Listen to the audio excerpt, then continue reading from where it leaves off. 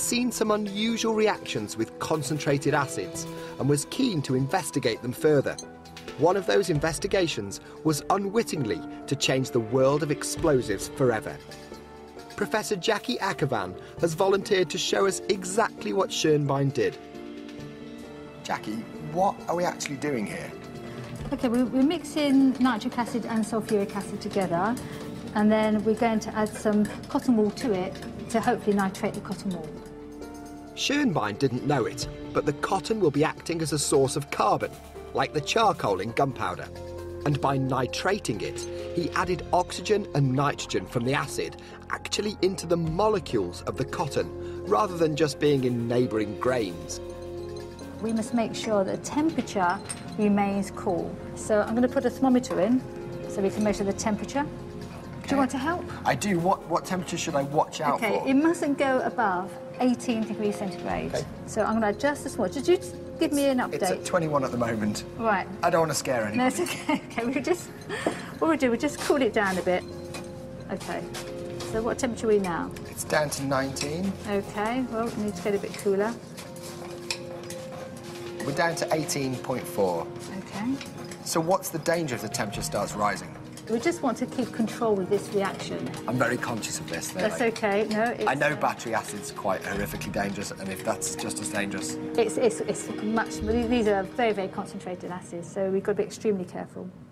The nitration reaction changes the cotton chemically, so that now, just like in the gunpowder mix, there are carbon, nitrogen and oxygen atoms, an explosive reaction waiting to happen. But in this substance, they are actually all in the same molecule, so much closer together than in gunpowder. Schoenbein had accidentally created a much more efficient explosive. So this is it, our nitrocellulose, or guncotton, as it's known. I mean, now we've washed the acid off and dried it, it feels exactly like cotton wool, just like we started with. The only difference with this one compared to the cotton wool is that we've got the oxygen actually linked to the fuel. So because we've changed every single molecule of the cotton to guncotton, then it's going to go exactly the same every time? Yes. Go on then. Right, are you ready? I'm more than a little intrigued. Okay. Stand back. I am already. Ready? Ooh. That gives off a lot of heat. Heat, light, lots of gas being given out, and then you can just have a look, and there's sort of black bits there, that's the carbon, so it hasn't fully oxidised. Right, so there's not enough oxygen for all the carbon that's in the molecule, so we're just left with some carbon. That's right. And that's just a very, very rapid burn, that woof. Like with the gunpowder, when you just set it fire, it's unconfined, so you don't get an explosion, you just get this rapid burning. It all goes up into the atmosphere, and it's all disappeared as gases, and, you know, that's what you're left with. I like it. Can we do some more? You can indeed. Just like gunpowder, guncotton simply burns when there's room for the gases it produces to expand into.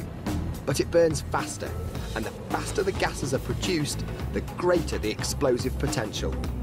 Schoenbein recognised it and immediately started sending out samples to colleagues and writing about his discovery. The quarrymen drilled several holes in the rock, and into one they packed a full charge of gunpowder, and into another just a quarter of the amount of guncotton. So innocent did the guncotton look that one man said he would sit on the hole in return for a drink at the local pub. Luckily, he was persuaded to watch the test before committing himself to the bargain. First, 30 grams of gunpowder.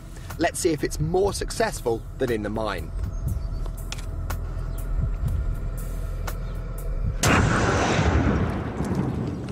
Well, the rock split, but not at the hole where the explosives were. It looks like that explosion there maybe sent some kind of shock through the rock, and it's peeled off here where possibly there was some sort of fault line.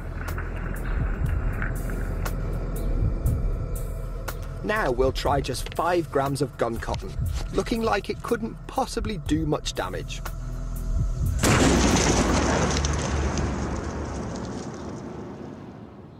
That's a completely different story.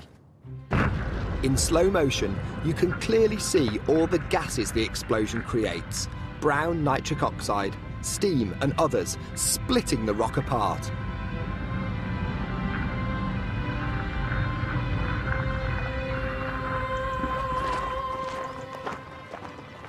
It's just astonishing. A couple of 100 kilos of rock has practically disappeared.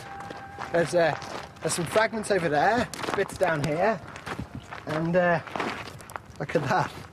Where it was actually placed, there's nothing at all. Like that. Look down here. That's the hole where it's packed in. So this was the other way up. You can see where the clay was. You can see all the way down here, and it's just split it.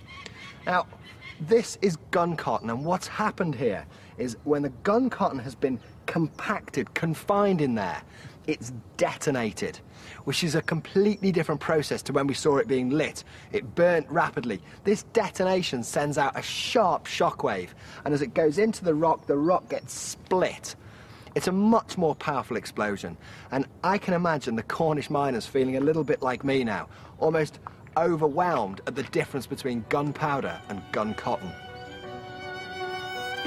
The quarrymen were amazed at the new Guncotton and mercilessly teased the colleague who had offered to sit on it. They were immediately interested, and Schoenbein quickly found an English partner to start